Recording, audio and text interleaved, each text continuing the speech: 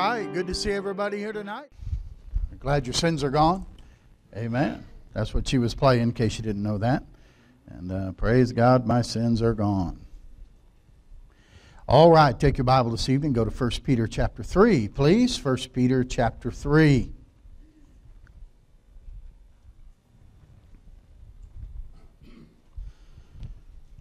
First Peter chapter 3, two verses we want to look at this evening, verses 8 and 9. Verses 8 and 9 of 1 Peter chapter 3, where the Bible says, "Finally, be ye all of one mind, having compassion one of another, love as brethren, be pitiful, be courteous, not rendering evil for evil, or railing for railing, but contrariwise blessing, knowing that ye are thereunto called, that ye should inherit a blessing." Now, Father, add your blessing to the reading of our word here tonight. And Lord, as we study these verses together this evening, that you'll open our understanding as we look into your word. Holy Spirit of God, that you'll be the teacher. And that, Lord, you will give enlightenment to us and illumination to your word. That we'll understand the word and we'll live the Bible we learned this evening. So have your way in these next few moments as we study your word together. Help us to study, to show ourselves approved unto God, workmen that need not to be ashamed, rightly dividing the word of truth. And I prayed in Jesus' name. Amen. Now, it's interesting, as Peter comes to chapter 3 and verse number 8, he says the word finally. And you understand he's only halfway through the book. So sometimes when the preacher says finally, that doesn't mean he's ready to finish. It just means we're halfway through the message. And Peter goes on for another 2.5 chapters. But he's giving us some things here that we ought to be as believers. All right? And this is dealing especially with our treatment one of another. And it's interesting the context that he's dealing with this. Don't just, we just read verse 8 and 9, but don't miss the first 7 verses. The first 7 verses, he says in verse 1, "Likewise ye wives, be in subjection to your own husbands, that if any obey not the word, they may also without the word be won by the conversation of the wives." I'm talking about how a saved wife can win her unsaved husband to Christ and how that can come about. And he talks about how it's not by what you're saying or you preaching to him, but it's your hidden man of the heart. Verse 4, "That which is not corruptible, even the ornament of a meek and quiet spirit." And then he talks about Sarah. And then in verse 7, he says, "Likewise ye husbands, dwell with them according to knowledge, giving honor unto the wife as unto the weaker vessel, and as being heirs together of the grace of God, that your prayers be not hindered." So he's talking to wives and he's talking to husbands. And then he says, "Finally, be ye all of one mind, have compassion one of another," in the verses we read tonight. So in the context, it's how a husband treats his wife and how a wife treats her husband. In other words, these one another's sometimes of the Bible and things we ought to be, they're things that we need to be at home, not just things we need to be at church, or things we need to be towards others. Sometimes people put on their best Christianity when they're away from home. But the Bible always puts the emphasis that your best Christianity ought to be at home. And that's where the rubber meets the road. And that's where Peter deals with. And so keep this context as we go through these verses tonight. Now, the first thing he says here is that we are to be ye all of one mind. Be of one mind. We have that reiterated for us over and over again throughout the New Testament. In Romans chapter 12 and verse number 16, the Bible says, "Be of the same mind one toward another." In 2 Corinthians chapter 13, 2 Corinthians 13, verse number 11, again, Paul admonishes them, "Finally, brethren, farewell, be perfect, be of good comfort, be of one mind, live in peace." Look in the book of Philippians with me, would you? Philippians chapter 1, Galatians, Ephesians, Philippians. Philippians chapter 1, verse 27, "Only let your conversation be as it becometh the gospel of Christ, that whether I come and see you or else be absent, I may hear of your affairs, that ye stand fast in one spirit, with one mind, striving together for the faith of the gospel. Now, over and over again, the Bible reiterates, we're to be of the same mind. We're to have one mind. What's that mean? It means your opinion and my opinion doesn't matter. What I think, what you think, doesn't really matter. What matters is, let this mind be in you, which was also in Christ Jesus. It's that we have the mind of Christ and that we follow the Word of God. You have to understand, before you were saved as an unsaved person, our minds were at enmity against God. Our mind was against Jesus Christ. The Bible says in Colossians 1:21 that we were alienated in our minds from God. We were separated from Him. And He reconciles us back to Him from an evil mind. Romans 8:7, the carnal mind is enmity against God. It's against God. It's not subject to the law of God, neither indeed can be. I don't expect lost people to obey the Bible. I don't expect lost people to understand the Bible. They're reading mail that wasn't addressed to them. And it's not for them to be able to, it won't make any sense to an unsaved mind. It won't be, they won't understand it. And so it's not subject to the law of God, neither indeed can be. So how does that mind, and when we're saved and we receive Christ our Savior, how does that mind then get changed?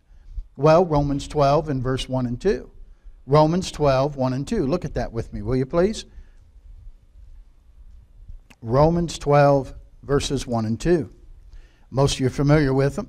But it says, I beseech you therefore, brethren, by the mercies of God, that you present your bodies a living sacrifice, holy, acceptable unto God, which is your reasonable service. And be not conformed to this world, but be ye transformed. How does that happen? By the renewing of your mind, that you may prove what is the good and acceptable and perfect will of God. But listen, the unrenewed mind is not concerned with the good, acceptable, or perfect will of God. It's not concerned with the will of God at all. That's not the mindset of someone who doesn't know God. And so when the Bible says renew your mind, renew means to renovate. It means to restore to a former state or to a good state after decay or deprivation. So listen, when man sinned, we're all born with a decayed mind. But God's able to renew that mind. And He's giving us, I think He's able to restore the mind that wants to please God, the mind that wants to serve God, the mind that wants to submit to God, the mind that desires the things of God. And God's able to do that, and that's a renewal process. And that process takes place by the Word of God. What God uses to reprogram us and renew us back to our state where we'll want to please Him is His Word. Without the Word of God, your mind will never be renewed.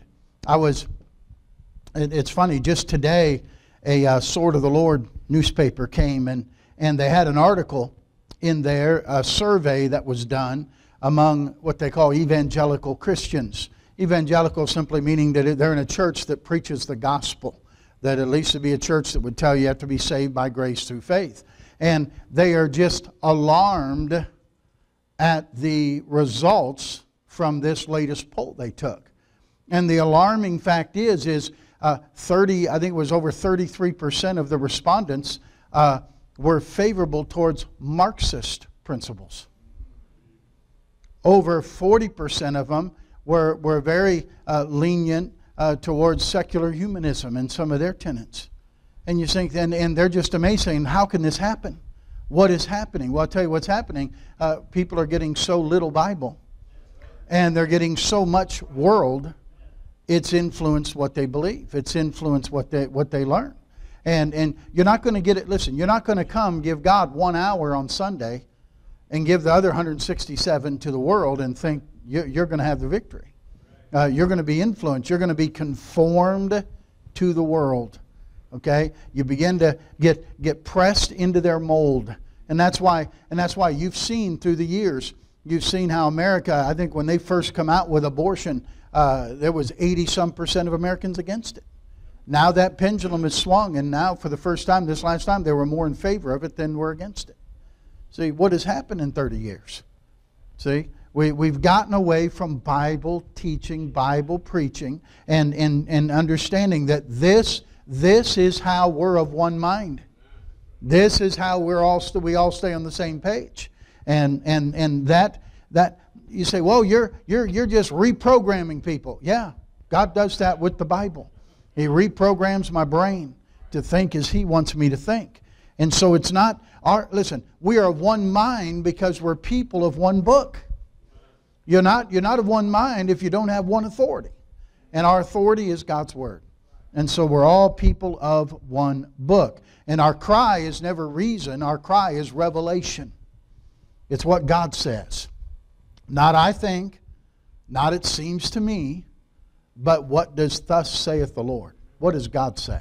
That's what we're about. So that's the only way, church, that we can be of one mind. Okay?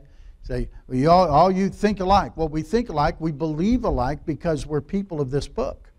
And we want to do what God says. Okay? So be of one mind. Then, back in 1 Peter chapter 3, notice he says, be of one mind, having compassion one of another. So the second B is be compassionate.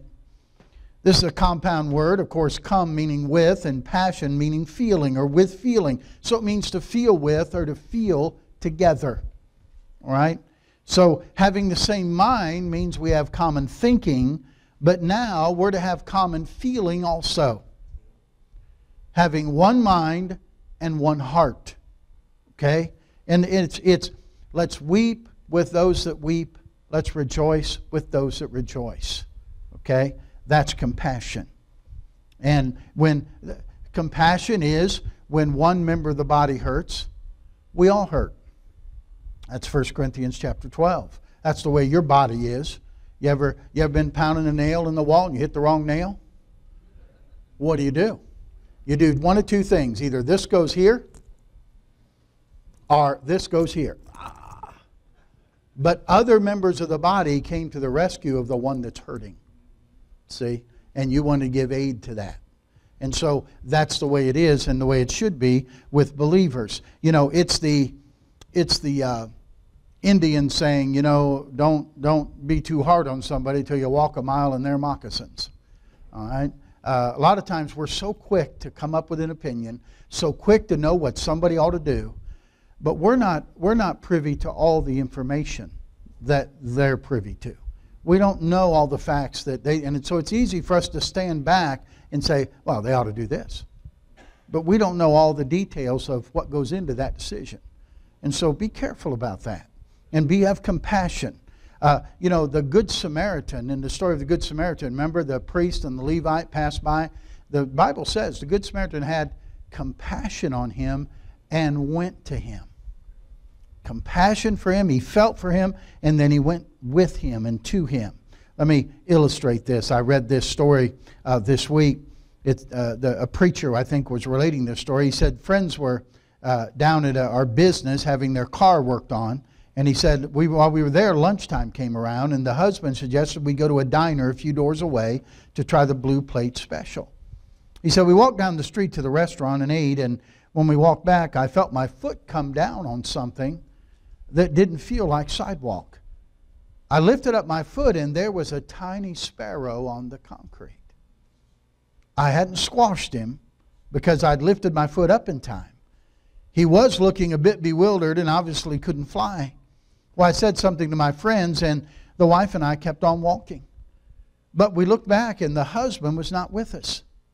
He had stopped to pick up that little sparrow and had nursed it and taken it over to some high shrubs next to a telephone pole so that if there was any way it could make its way to fly, it would be safe until it could fly. And the wife turned to me and said, that's his mercy. That's his compassion. And this fellow said that example kept coming back to me all through the week. He said, I was concerned for the sake of my conscience whether I had killed the bird or not. I really wasn't concerned about the bird. I can't speak for the wife, but he said the husband had compassion for that bird. And then he said, I thought of what Jesus said. That a sparrow, that the God of eternity stops what he's doing and stoops down and makes note if a sparrow falls to the ground. It's pretty amazing. And that husband gave me a picture of that. That's compassion. Reaching out to the sparrows of the world who maybe aren't so important, but they're wounded, they're fallen, they can't fly on their own.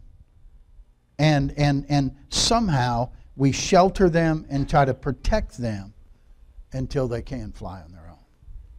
That's compassion. That's what would you understand? We have to understand how God is. That's how God looks to us. The whole point of Jesus saying he makes note of those sparrows is he says, are ye not of more value than many sparrows? And what's the answer? Absolutely. And if God takes note that a sparrow falls and takes note to help the sparrow, wouldn't he help you and me? Doesn't he notice when we mess up? Doesn't he notice when we fall and desire to help us? Psalm 145, 8 and 9 says, the Lord is gracious and full of compassion, slow to anger, and of great mercy. The Lord is good to all, and his tender mercies are over all his works. What great verses. The Lord is gracious and full of compassion, slow to anger, and of great mercy. Hallelujah. I'm glad that's true. And so let's have compassion. If he can be that compassionate with us and that feeling with us, we have not a high priest that cannot be touched with the feelings of our infirmities. See? So he's touched by that. That's how he feels about you and me. Shouldn't we feel that way with one another? How soon we can become uncompassionate. How soon we can become uncaring and not feel with anybody. And get hard-hearted. It kind of goes with the word in Ephesians 4:32, be kind one to another, tender-hearted. You ever notice your heart not being so tender? And it gets hardened. And you just see situations, you see people, and you know what you do? You say, I don't care. I don't care. That's not the response that he's admonishing us to here. He says, be of one mind, be compassionate. And then he follows it up with have compassion one of another. Then he says, love as brethren. Be loving. Love as brethren. Loving as brethren means it comes as a result of us being born into the family of God. 1 Thessalonians 4, verse 9. Would you look there? And then we're going to go back to 1 John, just past 1 Peter there. But go to your left to 1 Thessalonians 4. And notice with me verse number 9. Will you? 1 Thessalonians 4, verse 9. Where Paul writes this to the church of Thessalonica. He says, but as touching brotherly love, ye need not that I write unto you. For ye yourselves are taught of God to do what? Love one another. You're taught of God to love one another. Jesus said, by this shall all men know you're my disciples, because ye have love one to another. He said, they're going to understand that's you. And I'm teaching you to love one another. God is love. Now, look at 1 John chapter 2. Go past 1 Peter to 2 Peter, and then you'll see 1 John. And look at 1 John chapter 2.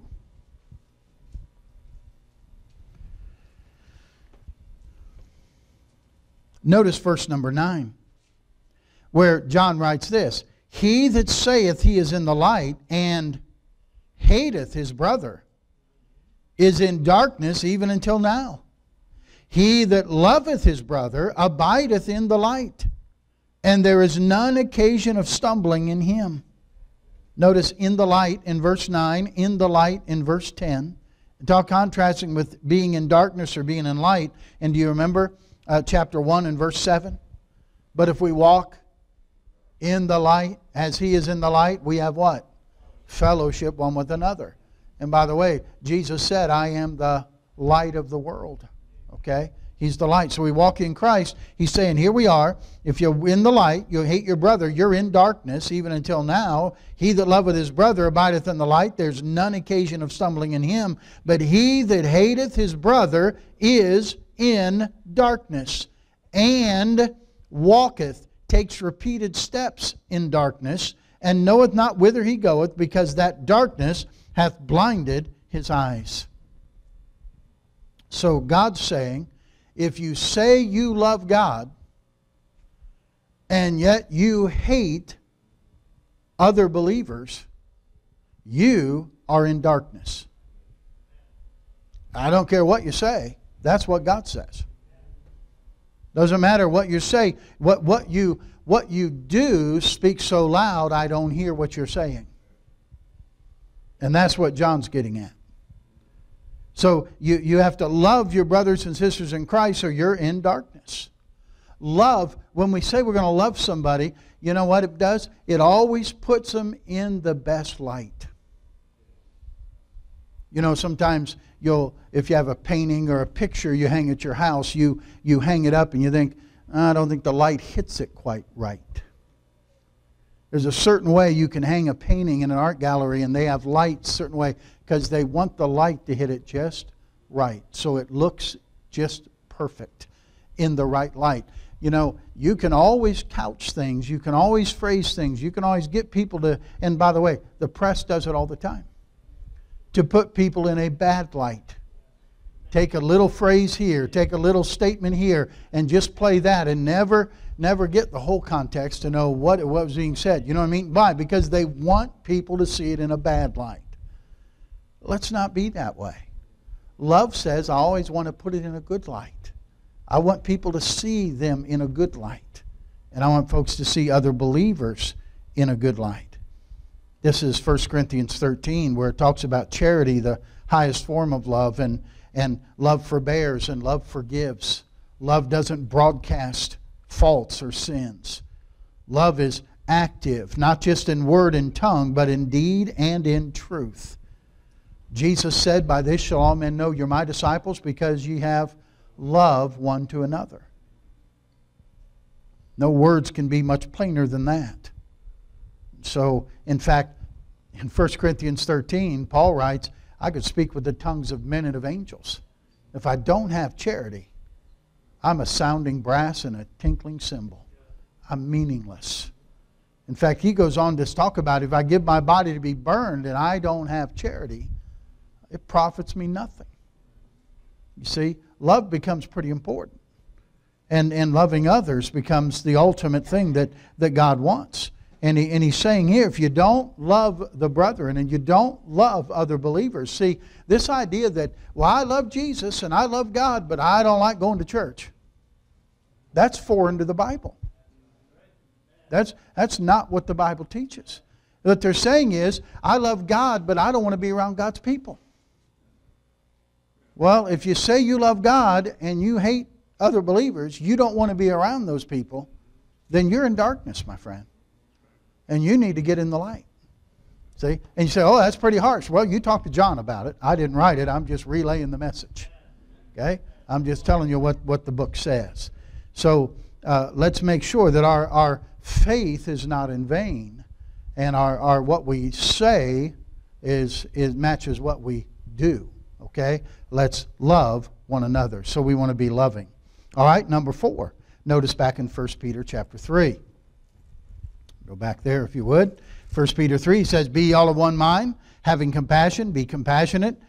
Love his brethren, be loving. Be pitiful. All right? Some of you say, well, I fill that one up, preacher. I'm pretty pitiful. No, that's not what I'm talking about, all right? Let's say be merciful, okay? It's the same word as merciful, pitiful. It means, again, what we said earlier, tender-hearted. It's the same word as being soft-hearted. And especially kind to those who are in distress or trouble.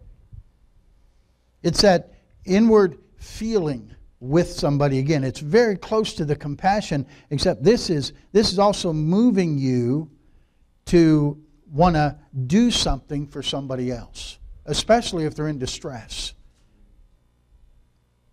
You're touched by their problems and you want to help.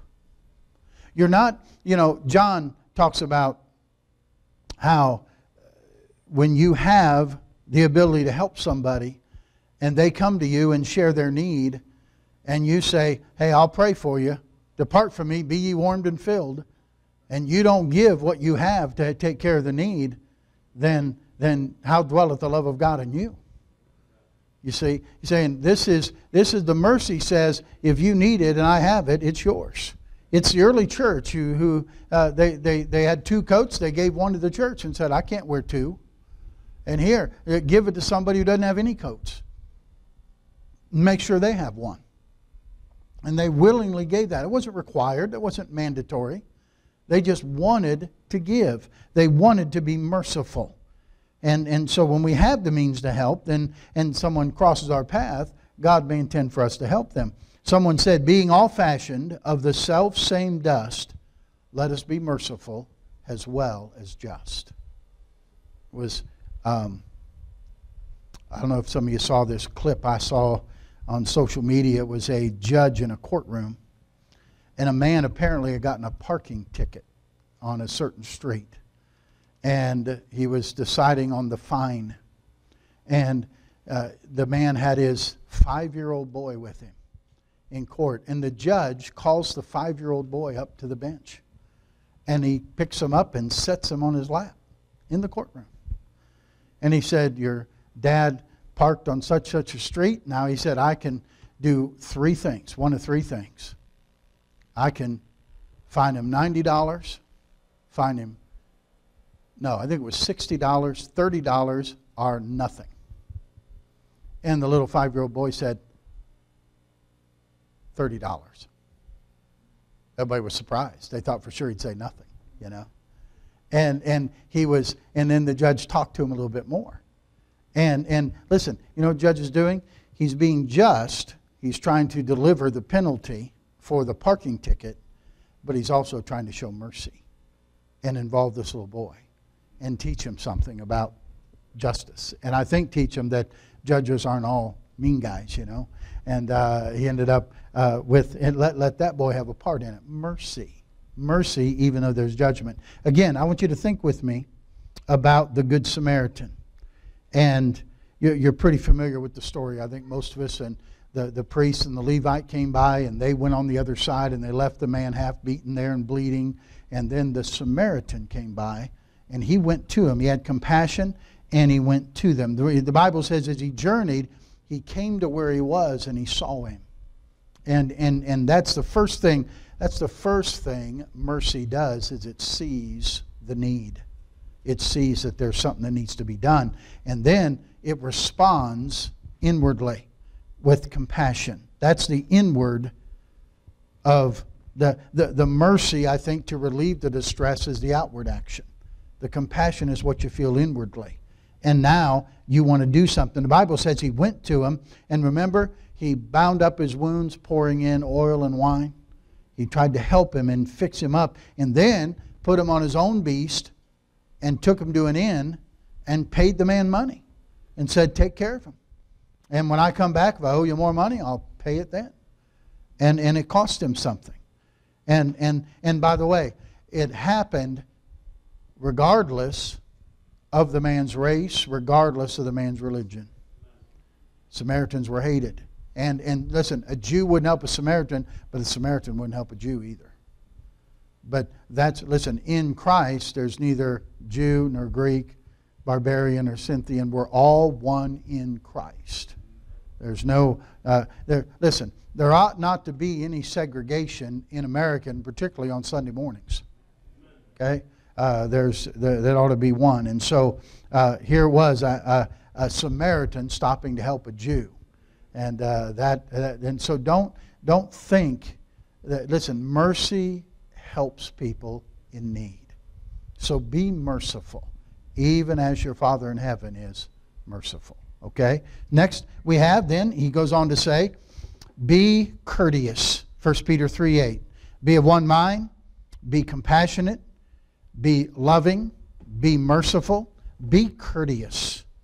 That's simply being polite and gracious. You know what it is? It's making other people feel at home around you. Living by what some have called the golden rule. Do unto others as you would have them do unto you. It's not do unto others before they do it to you. Okay? It's do unto others as you would have them do unto you. Polite. Saying please. Saying thank you. Saying excuse me. Having respect for everyone. Not just somebody who you think can do something for you. Not just the CEO of the company, but the fellow who's pushing the cart around with a mop bucket on it. Being respectful to everyone, being courteous. You know, it's when the angels came to Abraham to say they were going to destroy Sodom, God was going to destroy Sodom, Abraham insisted he make them a meal. That's just courtesy. That's courtesy of the Middle East particularly, but it was courtesy. When Sarah dies and he wants a cave to bury her in, remember the fellow said, here, I'll give you a cave. And Abraham said, no way. I'll buy it you. I'll buy it to you. I'll buy it from you as a price. What is that? That's courtesy. He's going to make sure that he behaves properly and does things right. That's courtesy.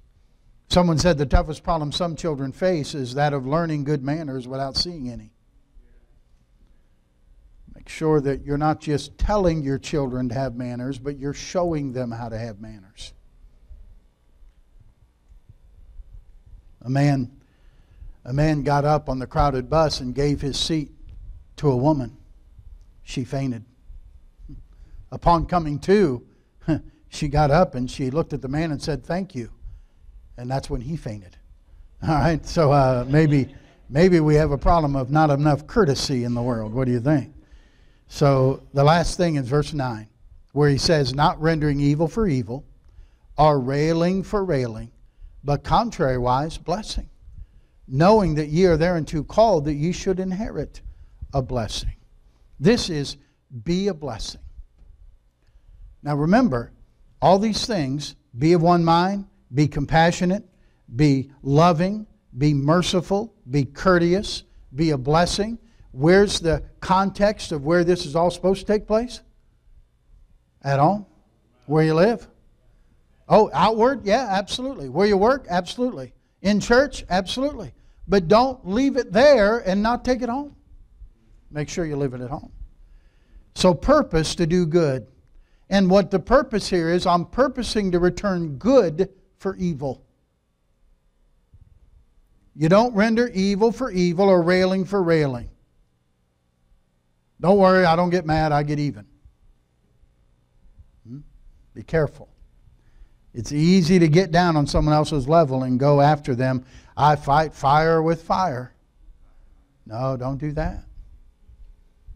Whether someone is a blessing to you or not, you can be a blessing to them. And who would be our example in that? Jesus Christ. When he was reviled, he reviled not again. Did they rail on him? They railed on him. Did he rail back? No, he did not. He did not. He blessed them.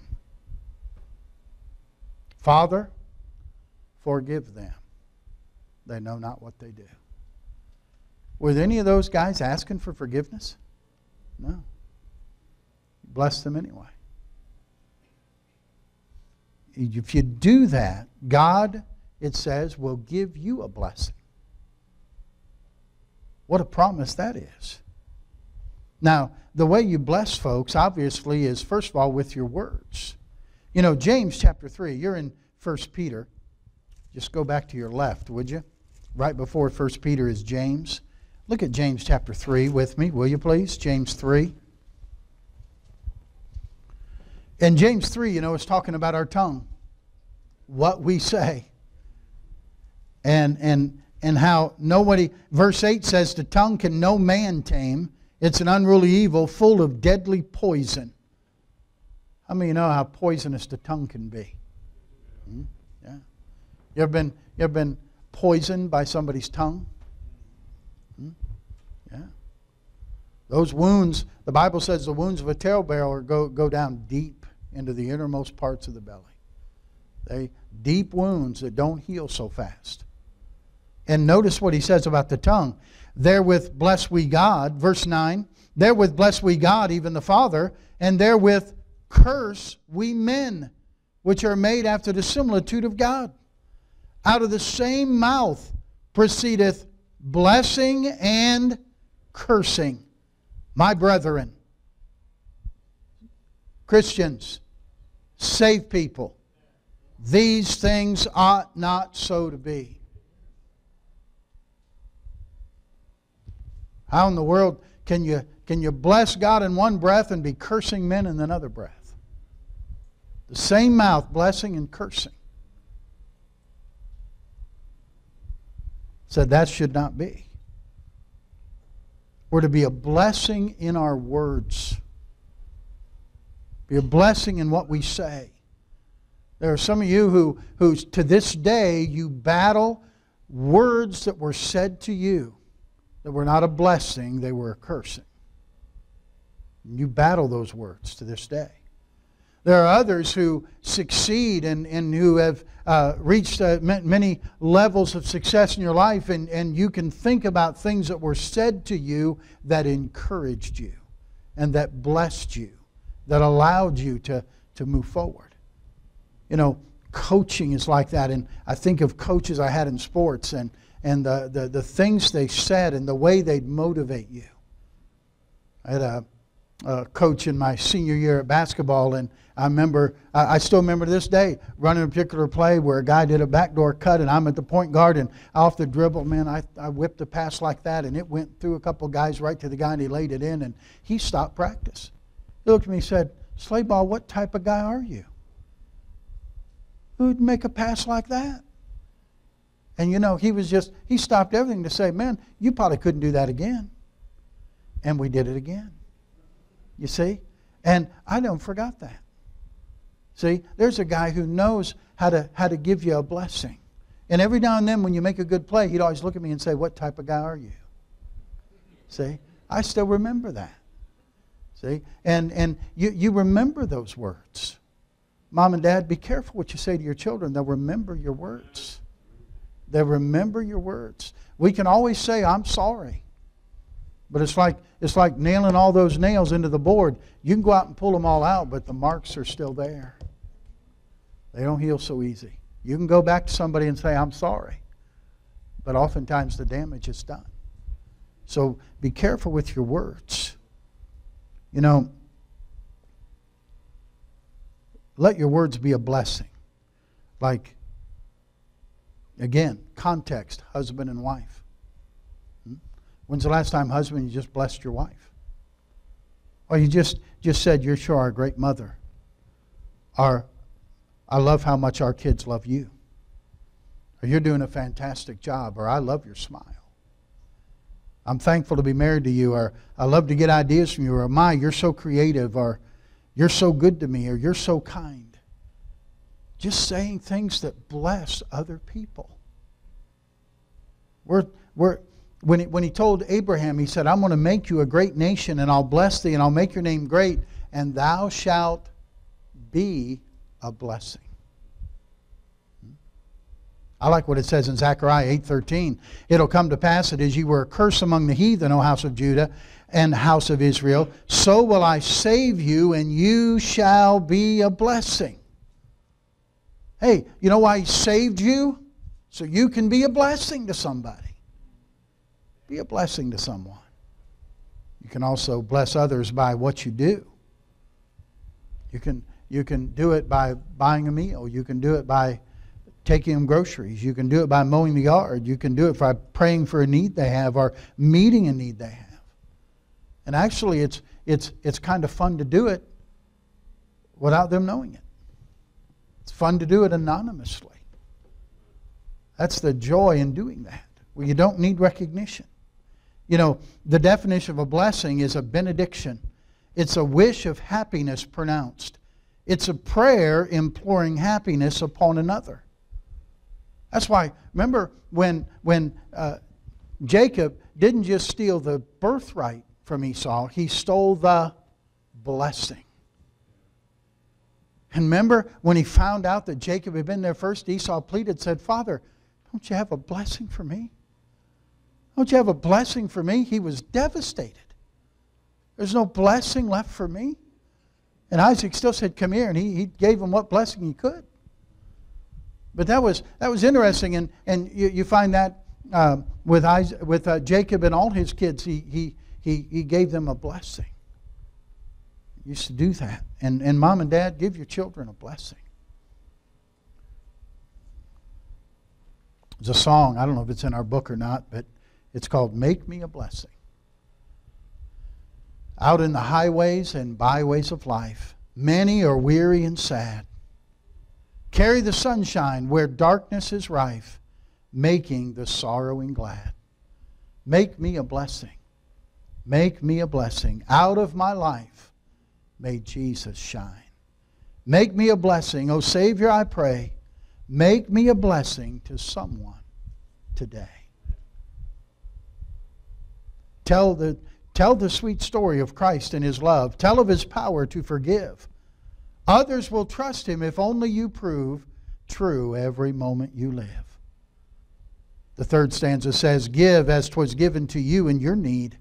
Love as the Master loved you. Be the helpless a helper indeed. Unto your mission be true. The chorus again said, make me a blessing. Make me a blessing. Out of my life, may Jesus shine. Make me a blessing, O Savior, I pray. Make me a blessing to someone today. Who you been a blessing to today? Don't be that person that, people hope they don't see.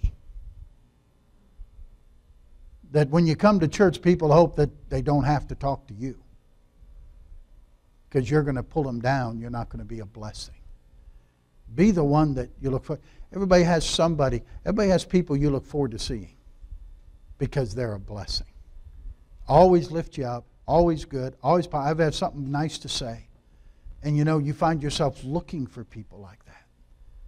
Don't just look for people like that. Be somebody like that. Where people will seek you out because they know that you'll be a blessing. Be of one mind. Be compassionate. Be loving. Be merciful. Be courteous. Be a blessing. Let's stand together for prayer, shall we? Heavenly Father, take the truth now this evening, and Lord, I pray you'll help us to be what you desire us to be. Lord, I pray that we'll ask for your help. Lord, there's no way in our strength we'll ever be able to be these things. We need your help.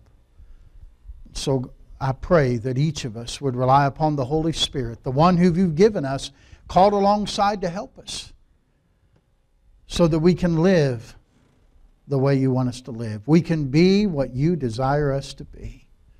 What manner of persons ought ye to be? I pray, Lord, that each of us would be of the same mind. We'd be people of the same book. That we'd be compassionate. That we'd be loving. That we'd be merciful. That we'd be courteous. That we would be a blessing to others. First of all, who we live with. And then everyone that we come in contact with. Whether it's work or church or any other situation, school. Lord, we would be a blessing. We love you. We thank you for your goodness to us. Dismiss us now with your care. Watch over us as we go our separate ways, Lord. And as that song said, out of our life, may Jesus shine. And we pray this in Jesus' name. Amen.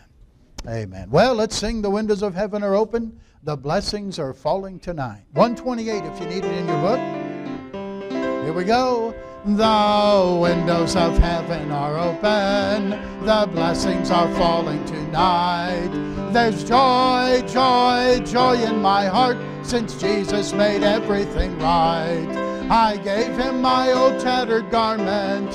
He gave me a robe of pure white. I'm feasting on manna from heaven, and that's why I'm happy. That's why you're happy. That's why we're happy tonight. God bless you. You are dismissed. Choir, come right on up.